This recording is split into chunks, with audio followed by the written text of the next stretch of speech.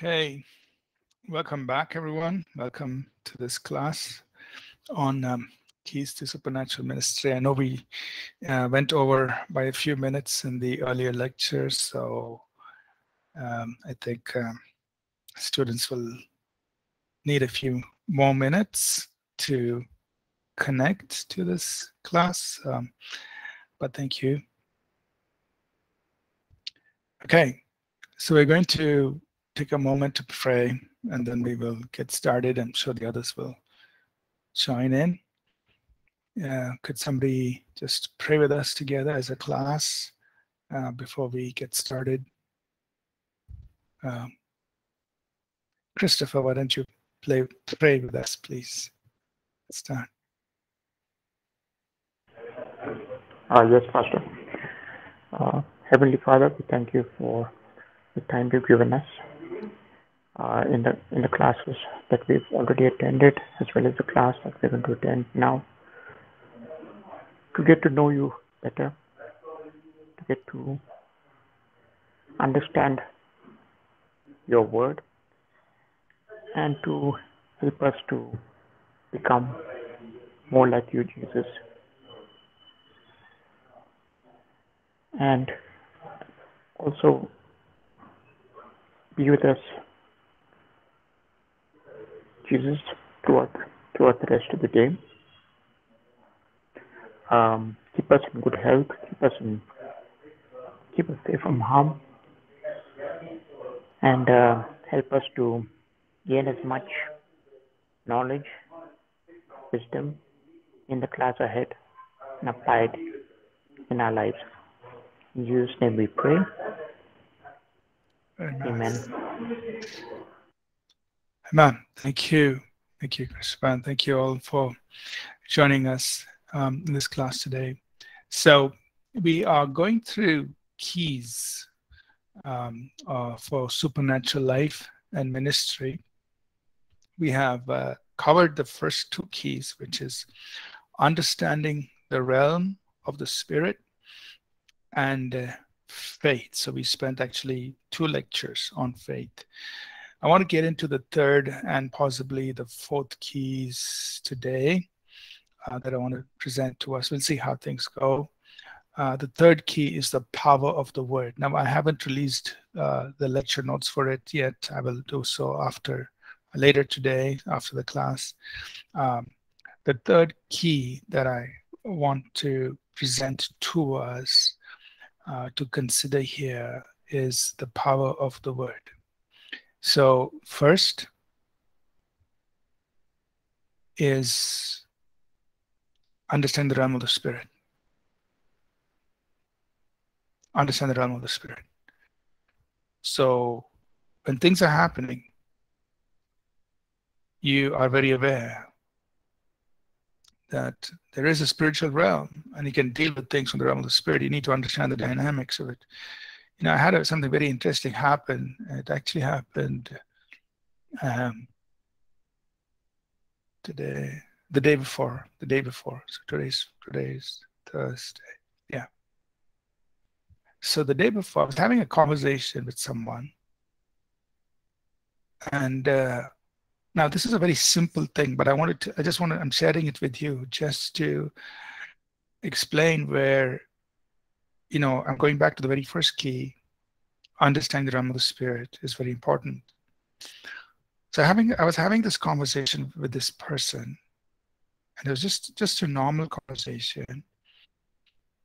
And I was sharing something, but it was completely misunderstood. It's completely misunderstood. And I was, you know, and so then, you know, the person that was saying something different from what I was saying. It was completely misunderstood, and it actually was turned back around in a way that was putting me in, you know, it was coming back as an accusation. So I just kept quiet. I didn't want to, you know, get into an argument. I just kept quiet. And then I suddenly realized, hey, you know, the enemy can take a simple conversation and, use that, even the words we are speaking, use it in somebody else's understanding in a wrong way. So this is what I did. And I don't do this all the time, but in this particular case, this is what I did. So the next day, that was yesterday, as I was praying, I took authority. I said, in the name of Jesus, I take authority over Satan. I take authority over every kind of spirit that is trying to cause confusion, and it's putting these. I basically applied 2 Corinthians chapter 10, verse 4 and 5, right? Though we walk in the flesh, we do not war after the flesh.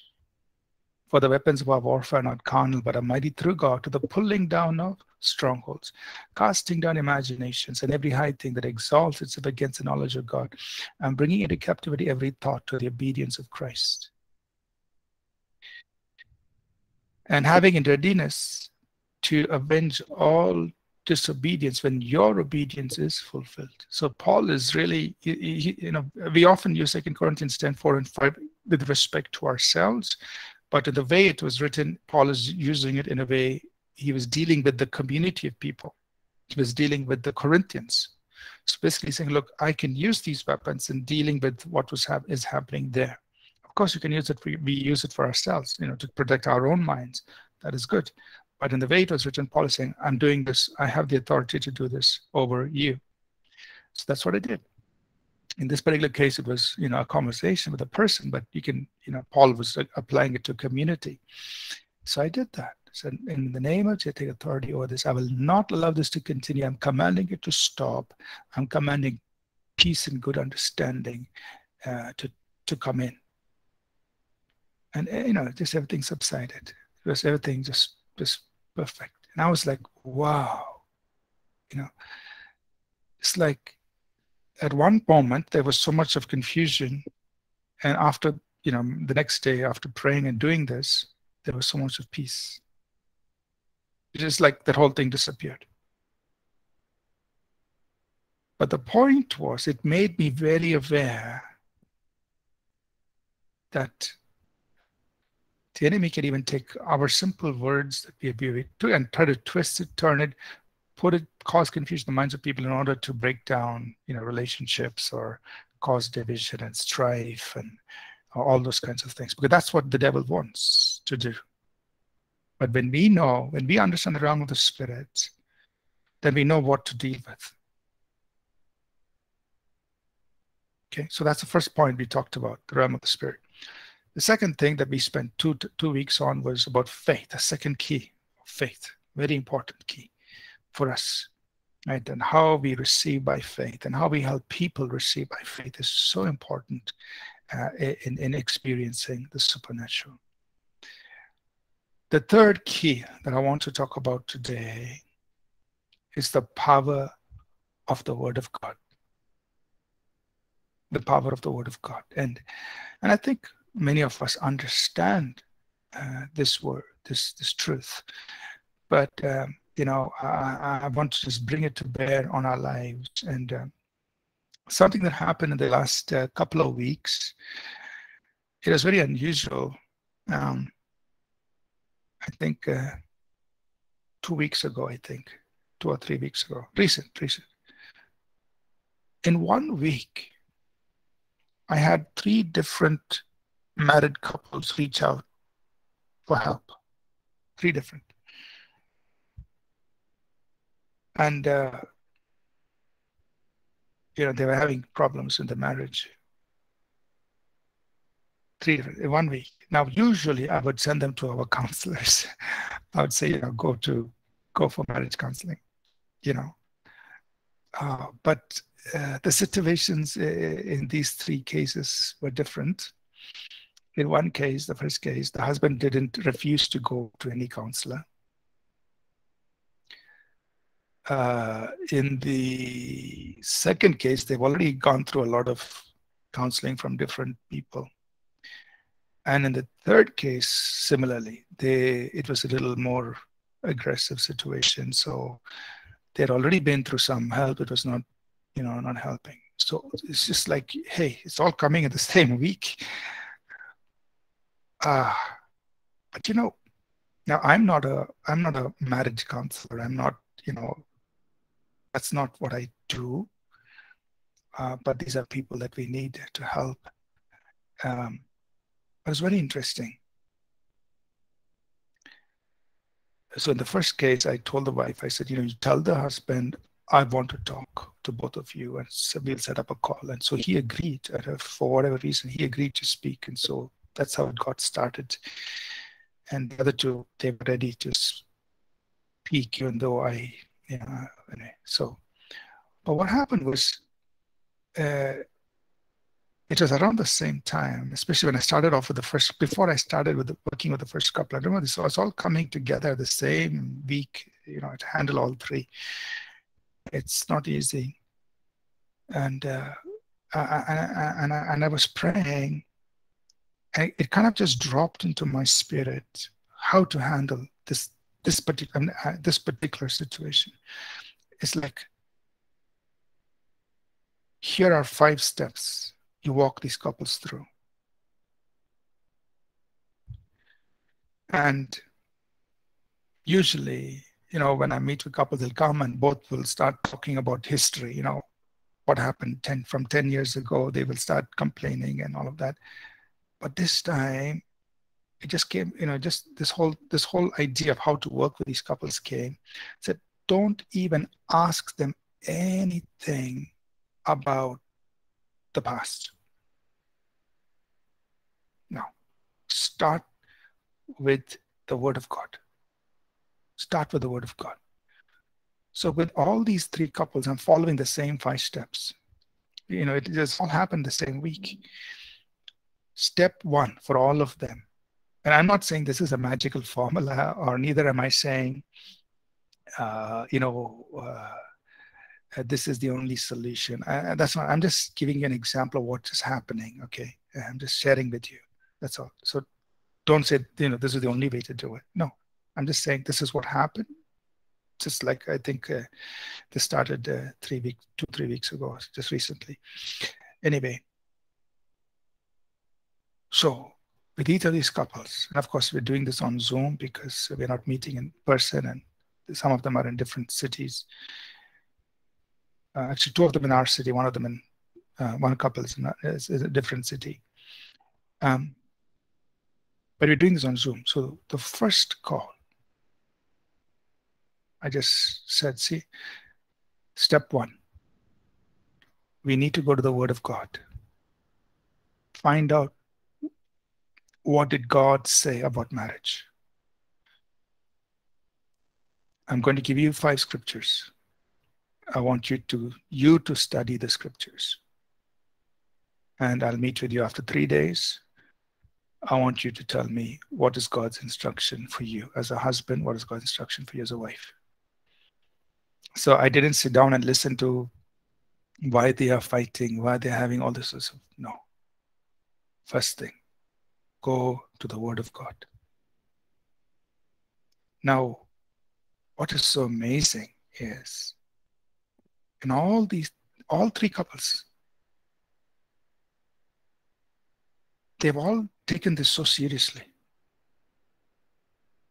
And I don't know how it is happening. You would think they will fight and do all of this, but no. They all they read those 5 passages, scripture, it's just 5 passages on marriage, what the Bible says. And the Word of God, God's Word, started working in their hearts.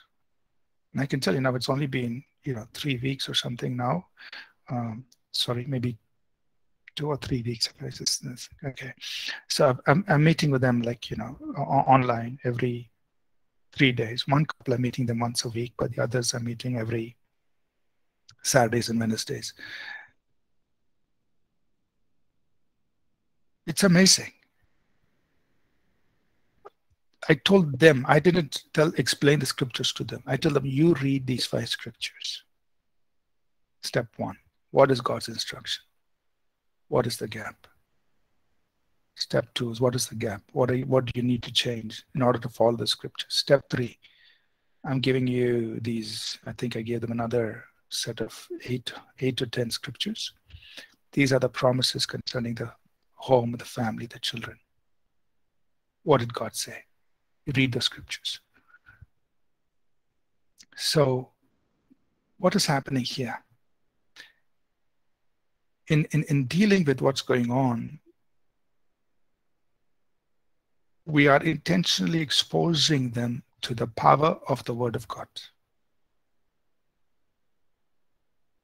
And that's all that was, so these 5 steps that came into my heart when this whole thing, all these problems came at the same time, was don't do what we would normally do. Sit and listen to why they are fighting and why they are arguing. No, just start with the Word. Tell them to go to the Word, read the scriptures. Why? Because of the power of the Word. And I'm seeing, and it's only been about 3 weeks now, I'm seeing the change that's happening in these 3 couples. Now, all of them have been married 9+ years. So it's not early in the marriage. They've already been married 9+ years. I'm seeing in their lives, all 3 of them, how the Word of God is changing them. I'm not doing any big counseling, or I'm just letting them. And I told them, every day you read 1 chapter in Proverbs. So read these 5 scriptures every day, 1 chapter in Proverbs. Seeing them being exposed to the Word and letting the Word bring about the change. Now, this is not supernatural healing in the sense of physical healing, but it definitely is it's the Word of God affecting these situations, these individuals, and in the situations they're going through. So this is the third key I want to emphasize in the ministry, which is the power of the Word of God.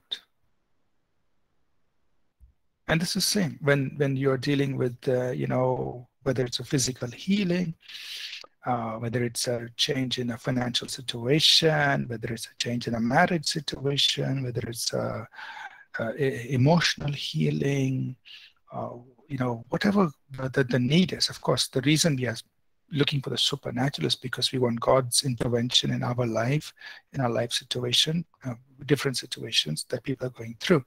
But we must understand the power of the Word of God to bring about that change, to cause that supernatural to take place. And it may take place in this case, in working with these 3 couples, it's taking place over time, but it's the Word of God God is doing it by His Word. So what must we do in order to receive a supernatural work in our lives? Whether it's for us personally, or whether it is for people, other people, we must learn to tap into the power of the Word of God. The power of the Word of God. We must learn to tap into that. Because we know, right? God works by His Word. The Word of God is alive and full of power. That means the Word of God is a carrier of the power of God. So when we receive the Word, we're actually receiving the power of the Word to work in us. So for us personally, as well as when we are ministering to people, we need to emphasize the Word of God. Now, many people don't like this because They just want, just wave your hand at me and let the miracle happen, kind of thing. Now, thank God there are times when that happens, when somebody just lays hands on you and things happen. That is valid. God does work through that way. But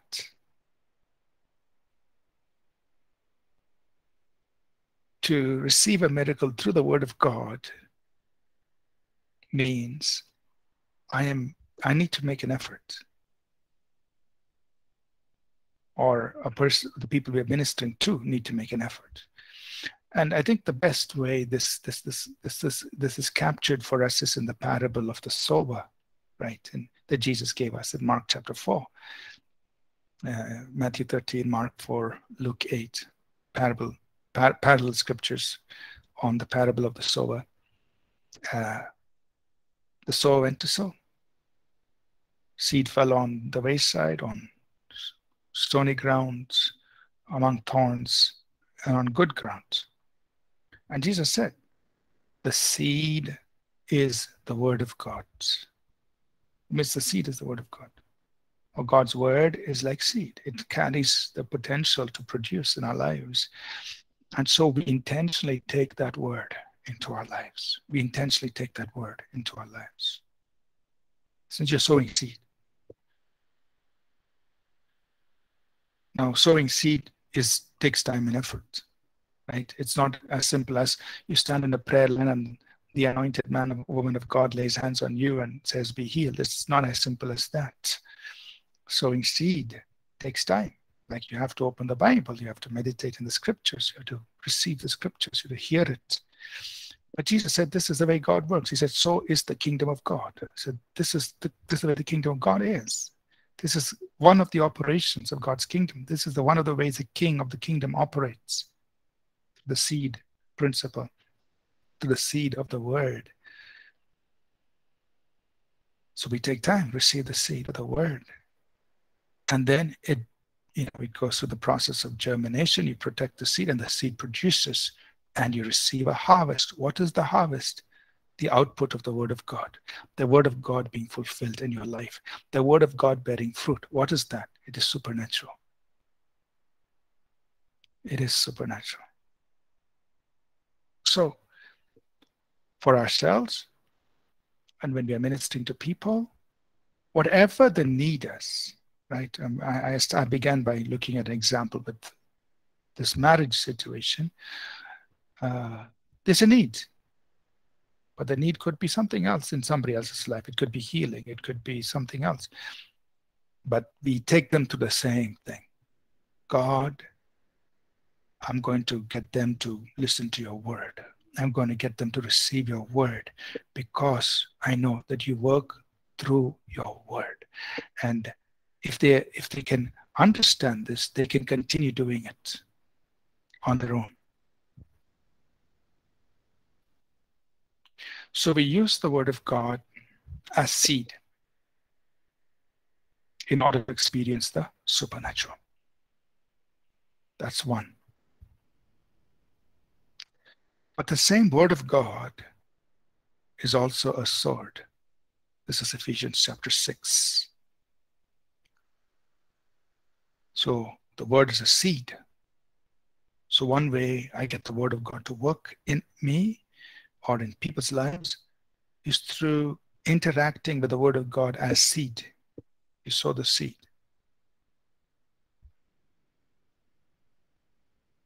Another way, again, by the power to exercise or experience the power of the word, is by using the word of God as our sword, the sword of the Spirit.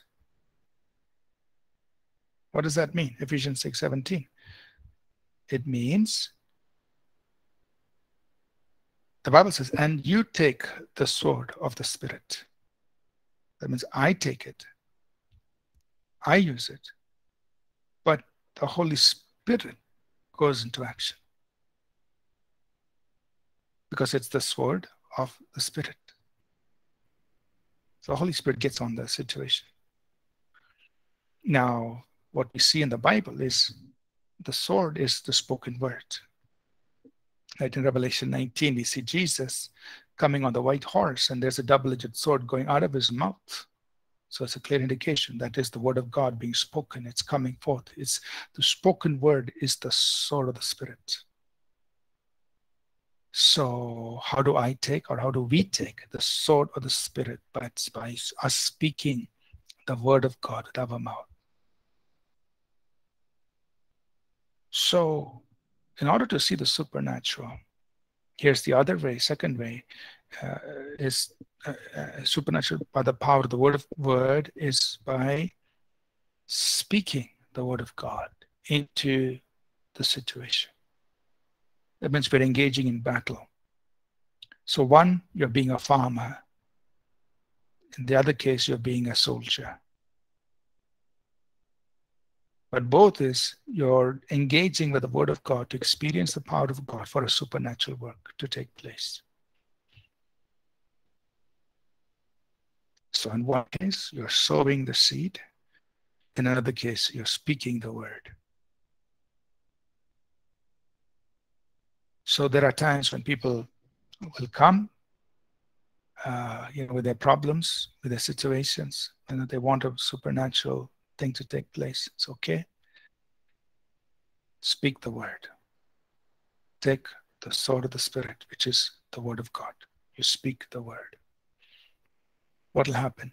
The Holy Spirit goes into operation, and the power of the word of God goes into effect in your life to see the work of God take place, to see the miracle of God take place. So, two things. The power of the word, both for our personal lives and for people that we're ministering to. We get them to engage with the word of God in these two ways. One is by sowing the seed. Another one is by speaking the word. And people begin to see things change in their lives. They begin to experience. And you can do this for yourself personally. And you can also do this for others. That means you tell them to do it. You tell them, look, you want to see the supernatural work of God. Here's one key. Here's one important way for you to experience the supernatural in your life. It's through the power of the word. We believe in the power of the word of God. There are two simple ways you can engage with the word. By sowing the seed of the word in your life through reading it, meditating it, believing it. Secondly, by you speaking that word into your circumstance. Use it as a sword against the enemy. Speak it against every work that Satan is doing. And you will see the power of the word of God bringing a supernatural work in your life.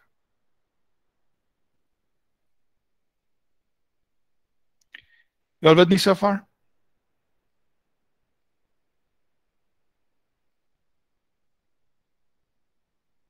Okay. So that's the third key. First key, understand the spiritual realm.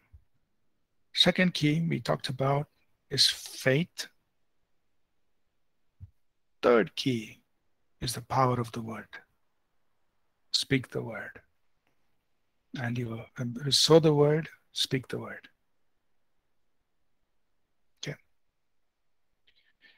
I'm not doing a full study on the word of God, and that's something we've already done in other courses. I'm just highlighting this very important key for supernatural. I'm going to go to the fourth key. The fourth key is the power of a renewed mind. The power of a renewed mind. We need this key. So these are all keys. That means this is how God is going to work the supernatural for you personally, or when you're ministering to other people. We have to use these keys. So the fourth key is a renewed mind. A renewed mind. What is a renewed mind, and why is a renewed mind very important?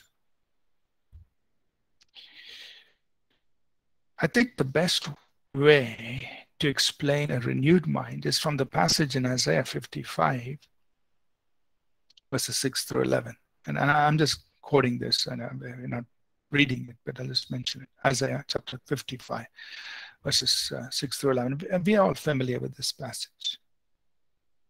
Jesus says, not Jesus, Isaiah 55, 6 through 11, the scriptures say, let the wicked forsake his ways. Let the unrighteous man forsake his thoughts.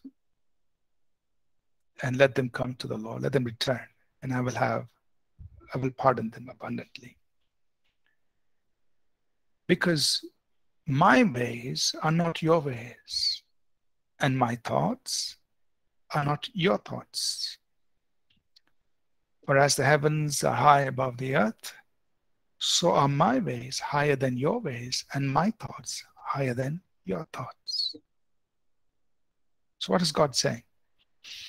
God is telling the wicked and the unrighteous, so we were all there at some point. He's saying, let the wicked, let the unrighteous forsake their ways and their thoughts, and let them come to the Lord. And although it is not stated there, the implication is let them forsake their ways and their thoughts, and let them take on the ways and thoughts of God. Because he says, look, my ways are not your ways. My thoughts are not your thoughts. But what I want you to do is I want you to forsake your ways and your thoughts. Come to me. Implication, take on my ways and my thoughts. And my ways and my thoughts are much higher than the ways and thoughts of man, is what God said. And in that context comes verse 10 and 11. He says, for as the rain comes down from heaven and waters the earth and causes the earth to bud and bring forth and give fruit, so shall my word be that goes forth out of my mouth. It will not return to me void. So in that context, he's giving his word. That means it's the word of God that's going to help me do this.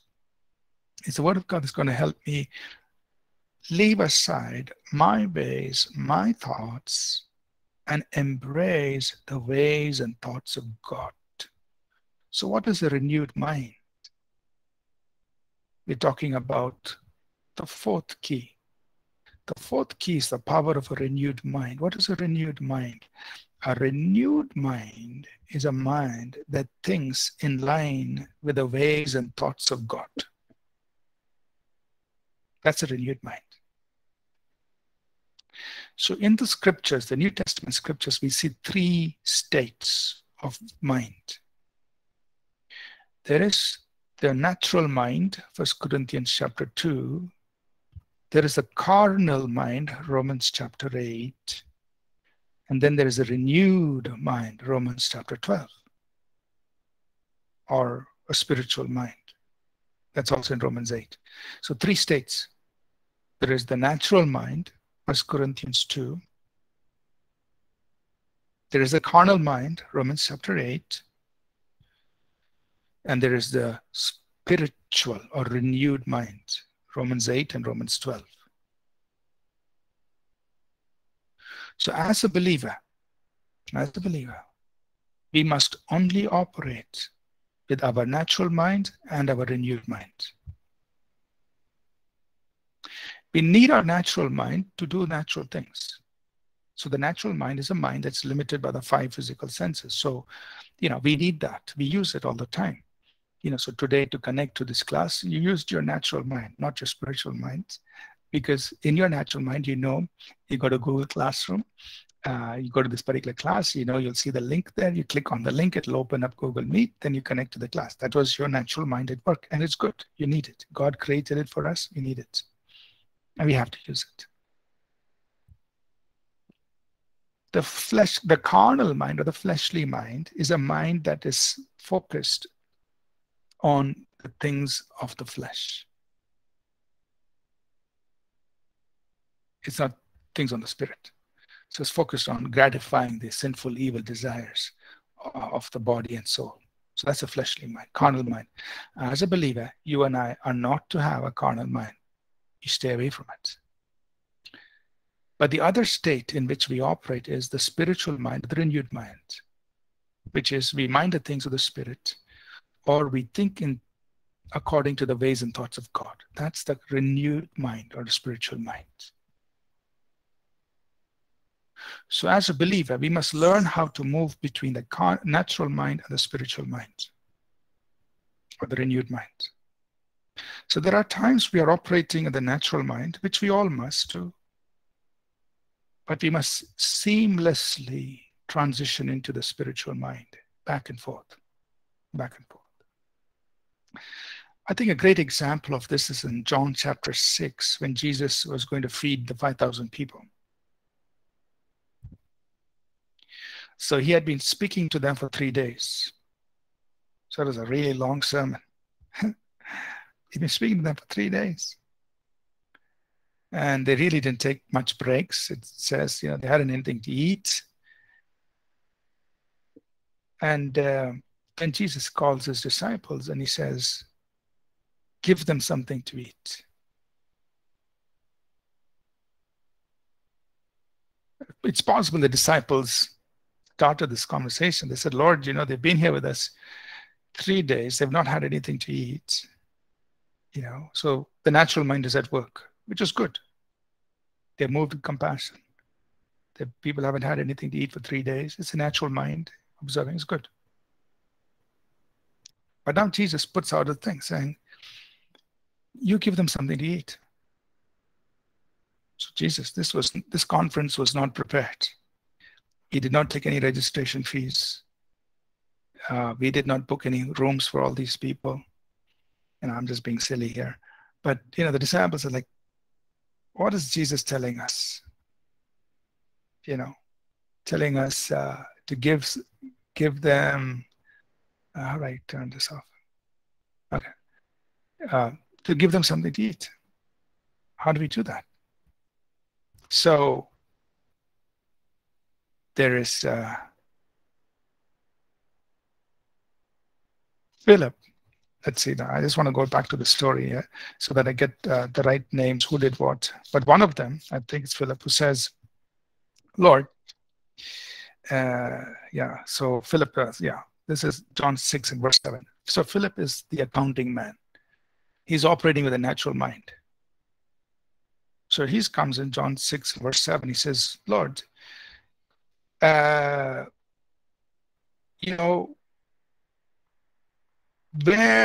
shall we, this is John 6, verse, where shall we buy bread that we may eat?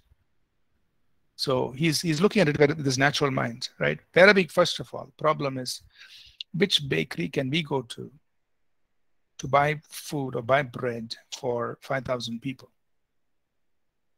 First problem. Second problem, this is in verse 7, and there's not enough money. He's done the calculation. He says 200 denarii is not enough. So maybe he knows how much money is there with Judas. Probably they had 200 denarii or whatever. I don't know. So he knows the calculation. So this is the natural mind at work. And there's nothing wrong with it. So these are facts. So he says, first problem.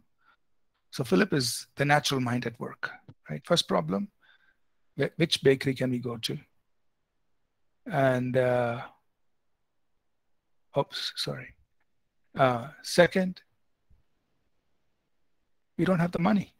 So even if there was a bakery that could supply all this, we don't have the money.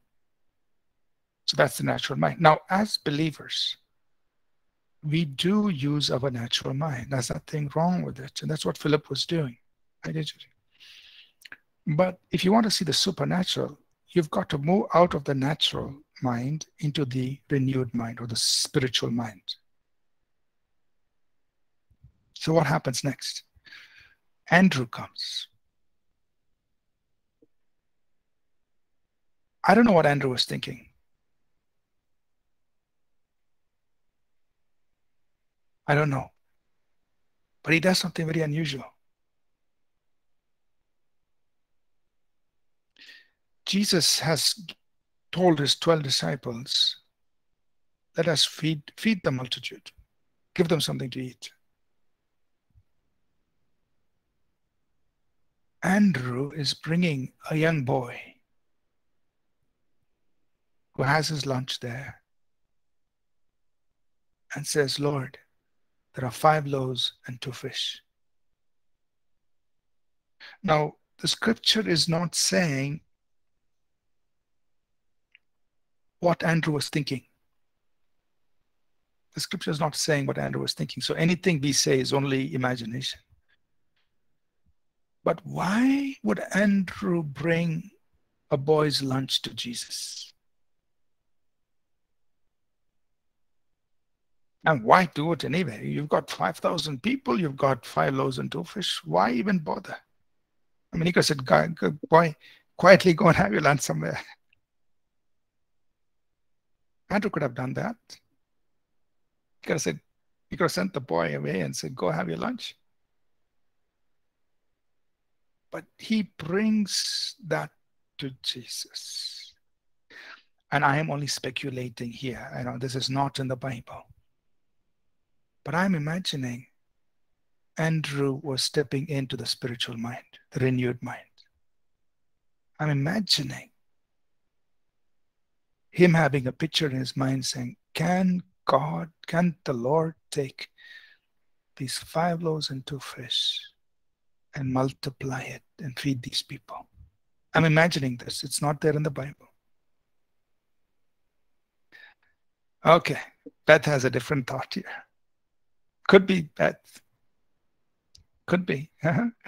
So Beth is saying maybe he should feed the guru first. Okay. Okay, that's funny. But anyway, so Jesus says, I'm just imagining. So whatever we say here is just imagination, right?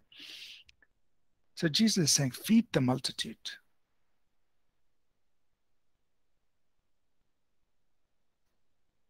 Philip says, not enough bakery, not enough money. Andrew's bringing 5 loaves and 2 fish. And I want you to see this now. A miracle has to happen. But how does it happen? Just imagine if you were one of the 12 disciples, okay? Imagine you were standing there. You've placed 5 loaves, 2 fish in the hands of Jesus. You're there. There are 5,000 men, women, children, so totally, we don't know how many. Jesus takes the 5 loaves, 12 disciples around him. He breaks it and gives each one a small piece. So you've got a small piece of bread in your hand.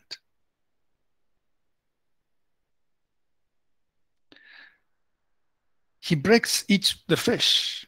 He puts a piece of fish in each of the 12 disciples. He puts a piece of fish in your hand. So what do you have in your hand? You've got a piece of bread. You've got a piece of fish. Now you are one of the apostles, man. You're one of the 12 disciples. You're there with Jesus. And then Jesus tells them, turn around. So each one of you turn around and you look in front of you. The piece of bread and the fish that you have in your hand is not enough for you. And Jesus says, go and give it. Go and give it. Go and give it. So now you have a choice to make. You can operate in your natural mind or you can operate in your renewed minds. If you and I operate in our natural mind, we won't take a single step. Why? Because you know the piece of bread you have in your hand and the fish you have in your hand is not enough even for you. What are you going to do? Go and give it there to whom? But if you're going to operate, if you operate in your renewed mind, you're saying, look, I don't understand this, but the master said, go and distribute it. That's what he says in verse 11. He gave it to his disciples, and they had to go and distribute it. So you are one of them. So you're walking to the first group of 50 people. You've got a piece of bread, you've got a piece of fish. And there are 50 people in front of you, and you're walking. You're walking in what? Not your natural mind. You're walking, you're actually out of your natural mind, and you're in your renewed mind. So if people call believers as out of their mind, it's true. We're out of our natural mind, but we're in our renewed mind. In the renewed mind, you're walking according to the ways and thoughts of God. You're out of your mind. You're out of the natural. You're in the renewed, the spiritual. And so you're walking to this group of 50 people, but you're walking with your renewed mind. You have one piece of bread, one piece of fish, 50 people in front of you. What did Jesus say? Distribute. How will you do it? Not on the basis of your natural mind, because your natural mind, you will not give it to anybody. You will eat it and you'll still feel hungry. But in your spiritual mind, you start giving. You give it to the first person. Then you realize the moment that left your hand, you've got some more in your hands. Give to the next person. Give to the next person. And you realize a miracle is taking place. So the only way you and I could co-work with Jesus as one of his disciples on that mountain that day is by walking with a renewed mind, a spiritual mind, not by a natural. Philip, he was sincere, he was a good man, but in his natural mind, he was trying to figure out how many bakeries, how much money. That doesn't work. It cannot produce the supernatural. Andrew initiated something that demanded that all the disciples walk with a renewed mind. But stepping into the renewed mind is what released the flow of a miracle that fed 5,000 people and more. We don't know how many women and children were there. So the point is this: to see the supernatural or to experience the supernatural, we have to step out of the natural mind to the renewed mind. The renewed mind sees things from the ways and thoughts of God. It sees possibilities. It sees miracles. It sees the impossible being made possible, which the natural mind cannot and does not, because the natural mind is based on the five senses, and we live in it, and we have to operate in the natural mind, for our day-to-day lives. But in order to release the supernatural, we have to step into the renewed mind.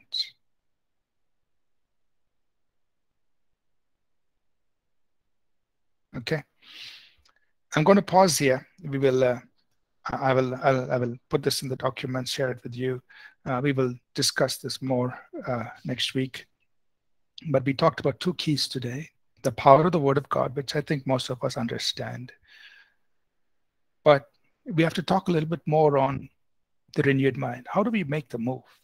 What are some of the problems we face? So we said there are three states: the natural, the carnal, and the renewed or the spiritual mind. As believers, we have to operate only in the natural and the renewed. For all our day-to-day life things, we are operating in the natural mind. So the scriptures, 1 Corinthians chapter 2, verse 9 to 13. It talks about the natural mind. Actually, in that passage, it's contrasting the natural mind and the spiritual mind. Maybe we could study these in detail if you wish, but I was just trying to give you the essence of it. Okay. Any questions before we pray and dismiss? Maggie, go ahead. Thank you, sir. Just a battle to understand the difference between natural mind and carnal mind, because when someone doesn't know Christ, I believe that that's his natural mind. He's using his natural mind. So when does carnal mind comes in, and what's the difference between those two? Okay. Thank you, sir. Yeah. So an unsaved. Okay. So let's put it like this: the natural mind is neutral. Neutral. That means it's just us, living in the natural world. The carnal mind is the natural mind that is pursuing evil things. That means it's like Romans chapter 8 talks about it. It's the gratifying of evil things, evil desires. That is the carnal mind. It's fleshly, flesh ruled. So even a believer could be walking with a carnal mind. Paul writes in 1 Corinthians 3, he rebukes the Corinthians. He says, you are carnal. Romans 8 is also addressed to believers, and he's saying, you are carnal. If you're carnally minded, you will die. He's talking to believers. That means they are pursuing gratification of the sinful desires of the flesh and the soul. That's the carnal mind. So the difference between the natural mind is neutral. Okay, it's just us doing the normal daily things of life. You wake up, you wash your face, brush your teeth. It's your natural mind at work. You're just doing the normal daily things that you need to do in this world. The carnal mind is doing the evil things.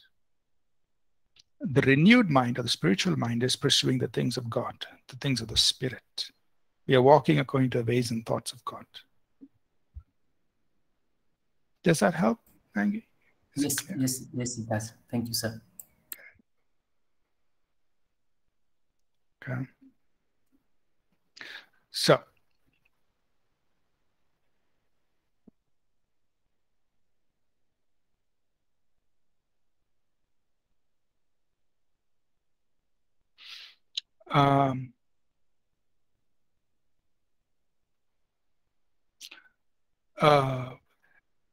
yeah, so Anita's question is, we rebuke the spirit. Should we continue rebuking evil, or should we just say be healed? Well, I think the answer to that question, there's no universal answer, but the practical way to do it is until the spirit leaves, until you see the evil thing depart, you continue rebuking it, right? Now, sometimes, or I would say many times, say the evil one is stubborn, right? They don't want, even they resisted Jesus. When Jesus, said go, said no, we don't want to, you send us off here. So they try to resist, or sometimes and look for, they throw and they make all kinds of things. They're trying to be stubborn. They don't want to go. So that's why when we're dealing with evil spirits, we rebuke until they leave, until we see that they left.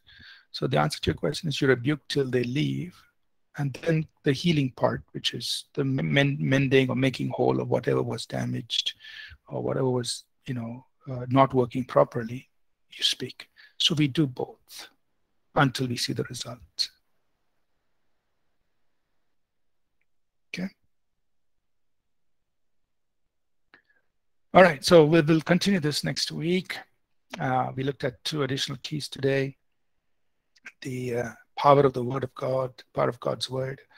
And secondly, the power of the renewed mind.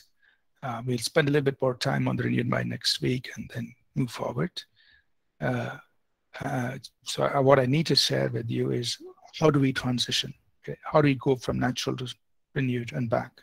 Right? So basically, we need to have this smooth, seamless flow of I'm operating the natural, but I also need to step into the renewed mind. Sometimes it's we get so comfortable with the natural that we hesitate to step into to spiritual. And that's when we miss out on the miracles, because we all like the comfortable natural minds, but you have to step out of your mind into the renewed mind, the spiritual mind, to see the miracles of God. Okay, we had to talk about that.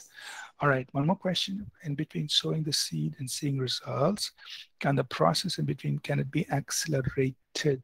Interesting question. Can it be accelerated? Can it be accelerated? Can I do something to speed it up?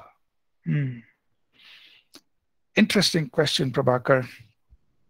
I'm not sure I have the answer.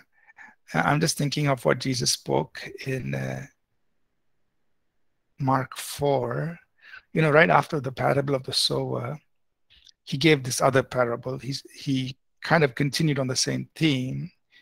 And I'm looking at Mark 4, I think, verse 20 onwards. He said, so is the kingdom of God. So he's continuing. As a man should sow seed and should sleep and rise night and day. And he says, the seed begins to spring and grow up. He does not know how. That means he doesn't know the whole germination process and all that. He doesn't understand all that. He just puts a seed, and night and day goes by. And then he says, he sees first the blade, then the ear, then the full corn in the ear, and then he puts in the sickle for the harvest is come. So your question is, can we speed that process up? And,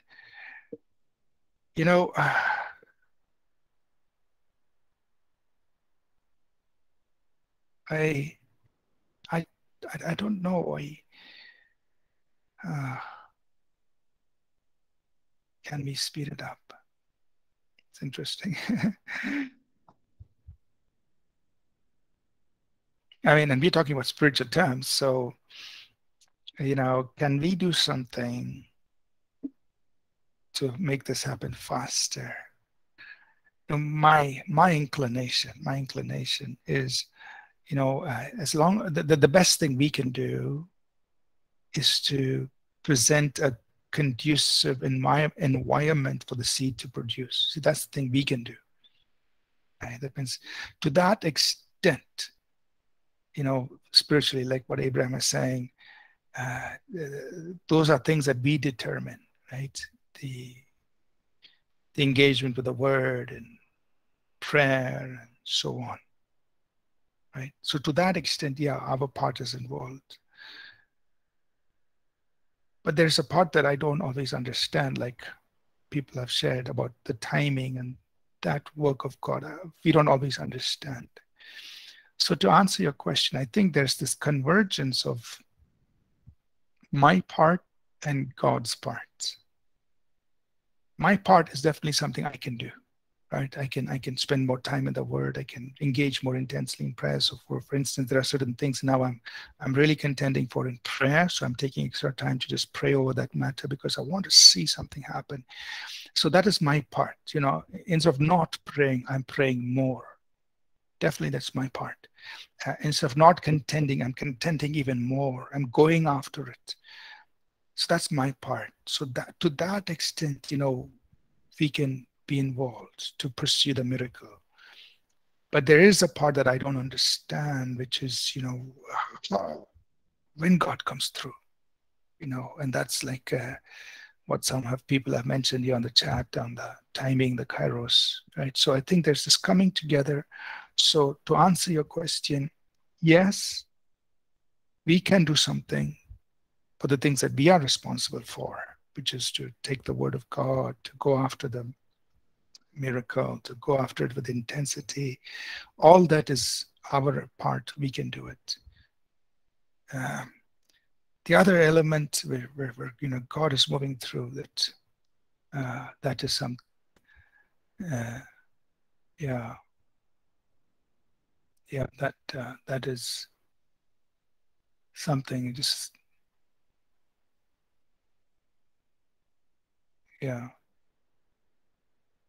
So Beth is saying, we could delay things, but not necessarily speed up things. Yeah, so from our side, we can do things. but from God's side, that's a part that God will do, God will determine, and God will speak. Yeah. Yeah, thanks to all who have shared. I'm not saying I have the answer here. I'm just, I'm thinking through on it. And this is what I feel, that to the extent we are involved, we can definitely be there and do our part. And then God has to come through on his side. That's a good question. Yeah. Okay.